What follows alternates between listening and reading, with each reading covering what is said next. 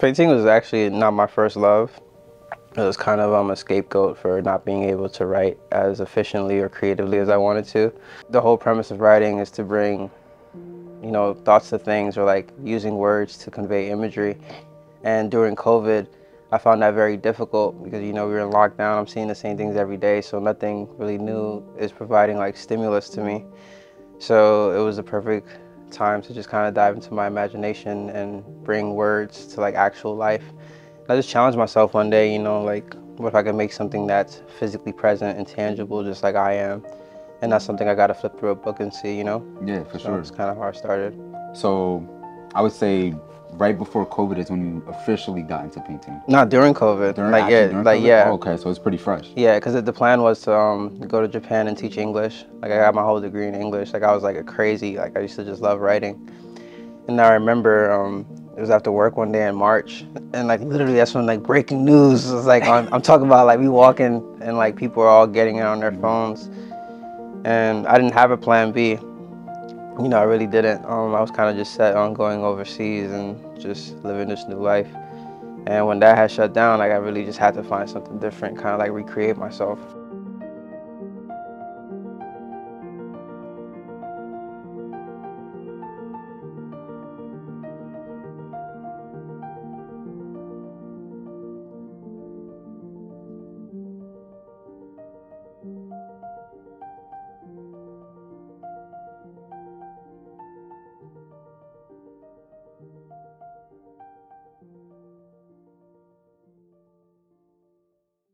My name is Wesley Pierre, and this is the life they present.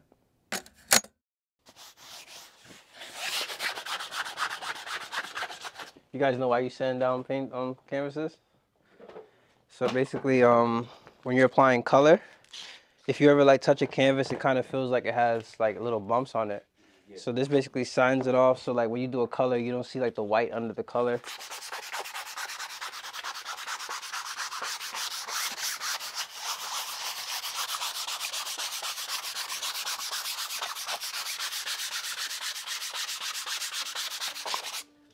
Do you even like the title of paints, or is there another? I prefer artist. Artist, okay. You know what I mean?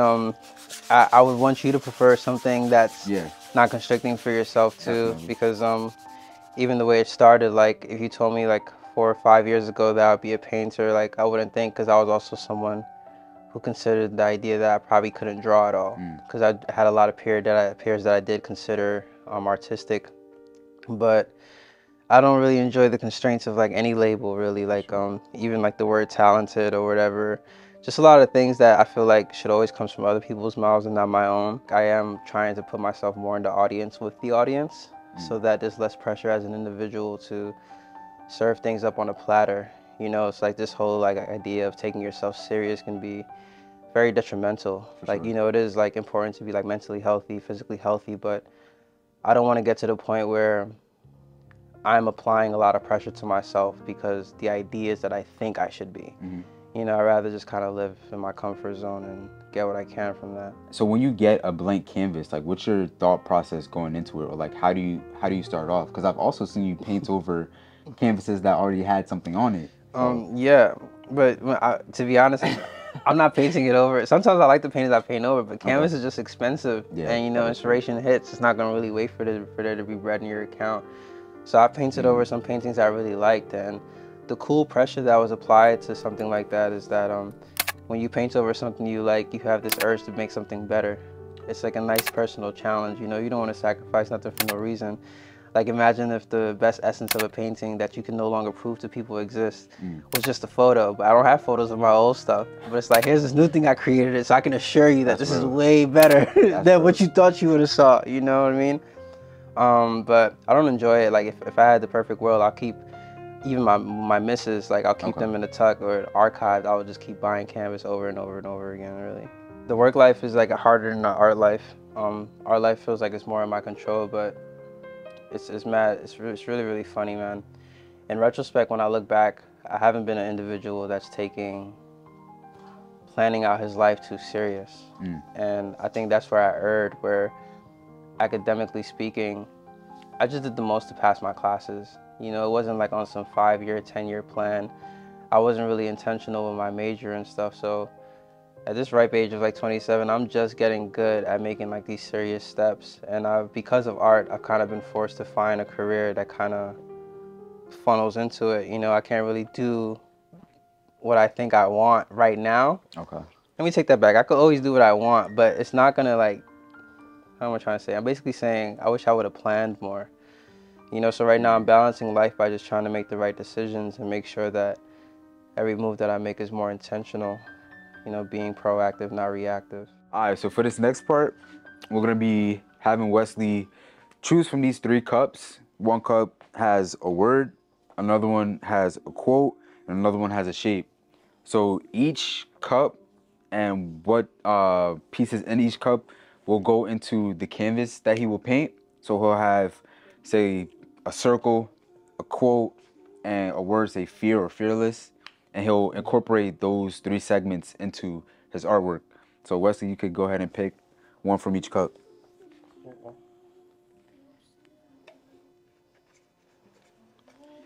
I kind of saw that the one on top started with an S, so I'm gonna Okay. just say, I thought you should have shuffled it around a little better. no, this is that one. This is that one. Should I do it? Should I do it? You can do it, yeah. Can I pick 2 from this cup? Now you know what to do. One.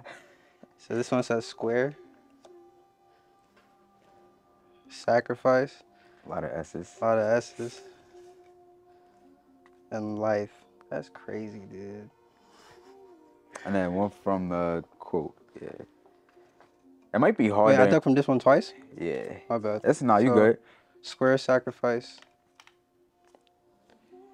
And the quote says, to be evaluated, ideas have to be seen, heard, tasted, or touched.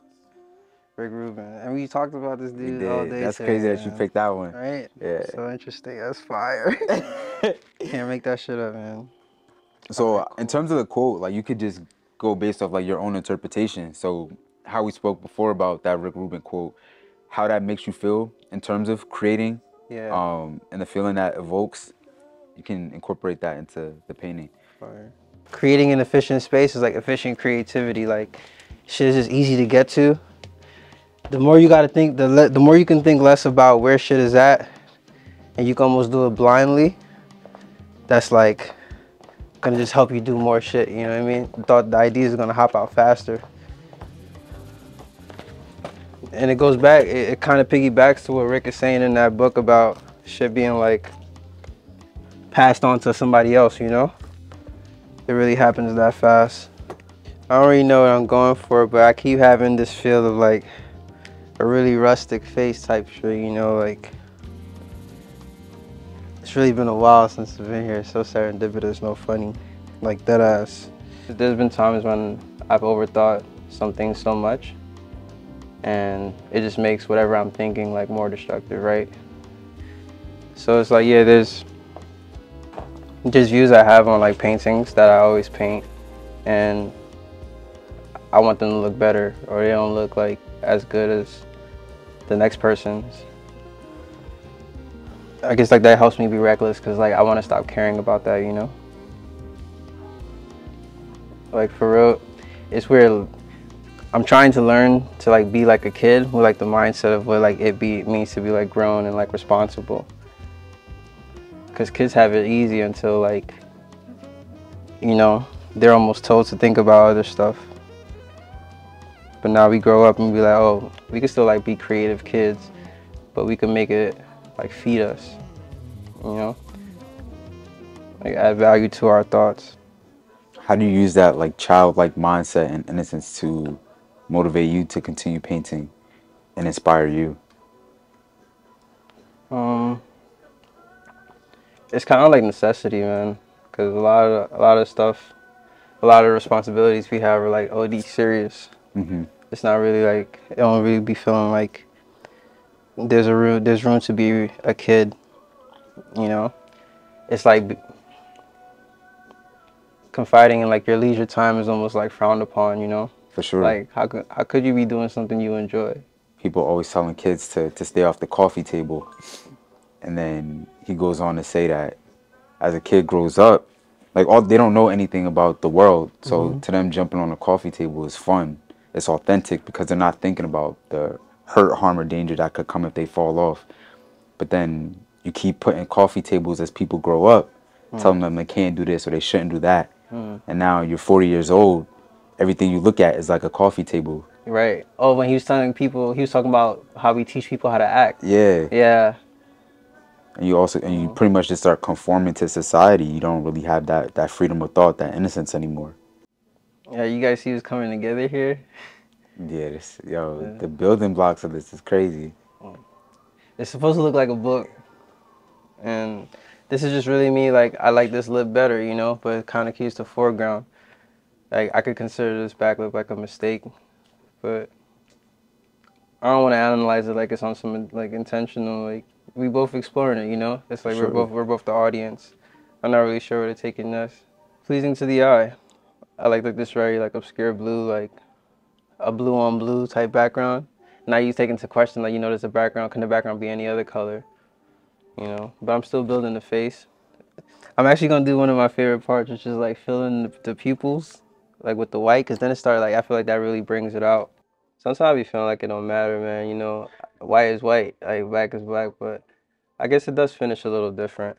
Like either close enough, like one would look, I guess, like more opaque than the other, cause it's like water based. But I don't know, man. That's all. That all matters when you want to get like technical, but. How has family and friends influenced your art? Them. A lot. Like I started with my brother, right? My brother was like the first example that artists exist. Is he also an artist?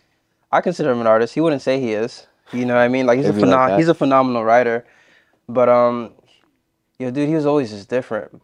And I remember he's the only reason I started writing. He used to have like a way with words. He made like words like very flowery and like in a time where like reading was becoming like less popular. You know, like usually pushing that like, yo, you know, like not only is knowledge good, but applied knowledge is good and stuff like that. I have a story, like one of my favorite pieces, Kingpin, which is the boxing piece diptych, right? Before we had the studio space, I was just painting in my living room. And I remember getting a call from my mom, and she's like blacking on me. She's like, yo, my house is not no paint. You getting paint on my floor? She's like, you got to the end of the day, or I'm throwing it out. What? I said, respectfully, Ma, you gonna regret that, like, right? I was like, respectfully, I wouldn't do it. I feel you. Cause I wasn't even making a crazy mess. I was like, respectfully, you're not gonna really like that. Fast forward like 2 months later, this stuff is showing in New York, going up for like 15K. You know, it didn't sell, but the fact that I got to show her pictures, and she's like, how much this is worth? I was like, yeah, you about to throw this away, you know? And it's no slight at her. It's just like the different perception. And I talked like my brother one time when I first started painting, one of my first ever paintings, he was in the living room. And he was like, yo, how much is this worth? You know, he's like, how much did you sell this for? I said, 5K. He's like, you crazy, right? And you and I got just done talking about delusion, right? Yeah. He got to me a little bit. I was like, you're right. But like, you know, 3 months later, it sold for that same exact price. You know, all to say that it's so funny. I describe like parents and family as both protagonists and antagonists. Like these are the people that mean the utmost best for you. And in so doing, they can also be your ops. Like, you know what I mean? Like, it's like. And we all have that. Yeah, but like, and like, cause you wouldn't want like a yes man around you 24/7. Like, I do appreciate the friends that can like give me hard critiques, like even if they hurt my feelings. And like, I feel like that's one thing you can always count on family. Outside of the idea that you are just a reflection of them, it's like, yo, they generally want to see the best in you. You know what I mean? And hopefully these are the people in your life that are the last ones to lie to you. For sure. So I realized my mom is like, yo, I want to throw away this painting. She just doesn't see the value of it. I'm not going to stop painting because she doesn't see the value. Just because my brother doesn't think, like, he didn't think it could sell that much doesn't mean I should stop. Because, you know, people are buying ripped jeans and stuff for $1,000+ dollars. Oh, for sure. You know, like jewelry that could fall in sinks for like 23. So I'm like, I can't attribute values to size, you know, aesthetic. The beauty is really in the beholder. And like, who's to say that if I allowed her to throw it away, or if I was like, you're right, bro, let me put it as 100. If I like made them feel more comfortable, it probably will also show them I'm probably really not about this life. You know what I mean? And that's how they've influenced me. They still are influencing me too. And that's dope that you said that, because if you don't have the confidence to set the standard, then nobody else you can't even allow somebody to buy in or think that somebody's gonna buy into your vision, because you have to sell that vision, like you said. Precisely. With the $1,000 jeans. I'm sure at some point everybody's like, "Yo, who the hell's gonna buy that shit for $1,000?" Now that's then that like person's like, "Yeah, nah, but that's what I see the value at." Yeah. And then it exudes that in the work. So I feel like he's searching for self, you know. I get that same vibe too, because like you said before, he's like reaching in his pocket, but then it's almost two contrasting thoughts or two contrasting feelings and beliefs. That royal blue gives like a feeling of power, also with the white collar, and it's like that sense of entitlement. But then the browns and the other side is more dainty, so it feels like more like a working class.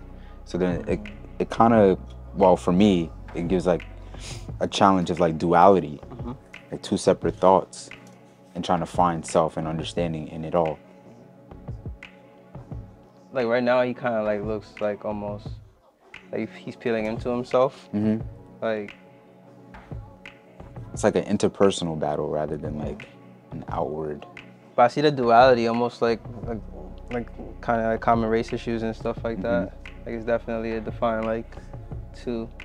But this guy is also part of him, like the actual self, you know. It's like, what is that? Is that like trauma?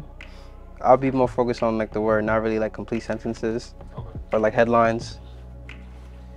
I already asked a question about do I ever incorporate history in some of the paintings, and then I mentioned that I want to use like Haitian newspaper articles. Like that would be like pretty cool. Hey.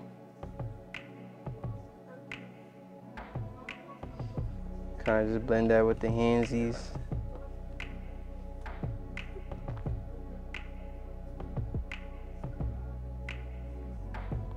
So now the head don't even matter, bro. The head don't matter. It don't even fucking matter no more. It's like, damn. Like what, bro?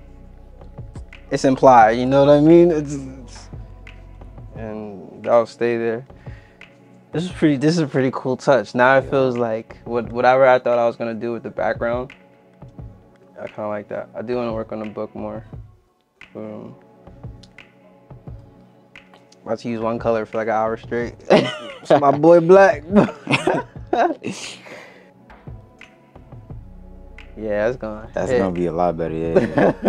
Cause I'm like, yo, that blue is making me uncomfortable. But that's the thing about blue, is that you can go through a whole plethora of emotions just by the shade. You literally go through the blues, bro. Yeah. Cause I feel like when we go back and try to make things too perfect or have too many corrections, it's like, okay, now I'm being a little too analytical. And then where's this coming from? Why do I feel like this isn't perfect?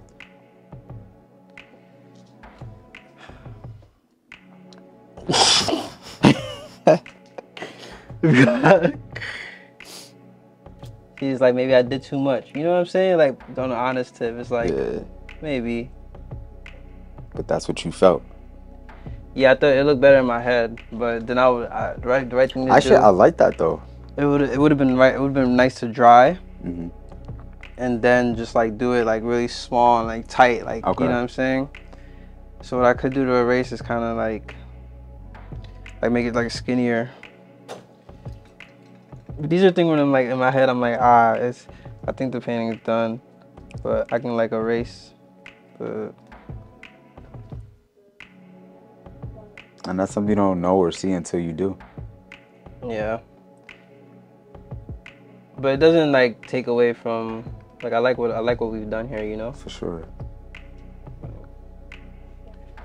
See a little erase. Oh, it kind of looks like a ghost.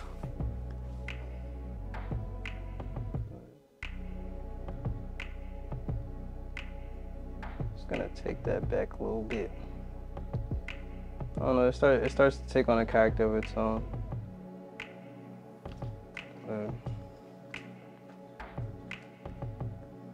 So we could just create a whole different scene up there. It's really like a transitional piece. And maybe it was meant for you to make this piece, because I feel like we've all been in a position this year of transitioning and trying to figure things out. And I feel like this exudes that thought and that feeling. So moving into the gray area, you know, like, yeah. We're I've been all feeling in our that gray way. areas. Yeah. I've been feeling like there's a lot of chapters ending, you know. Top hat. A second. First document the top hat. First is like positioning. It pays homage to Jean-Michel and like his crown. So it's just how I crown my subjects, really.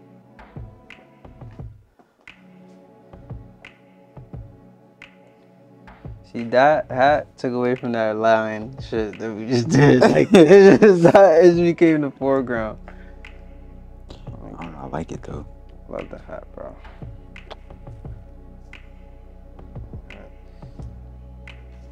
And then, you know. Damn, this really made me think a lot. But like in a good way, like a reflection type of way. Yeah. That little signy.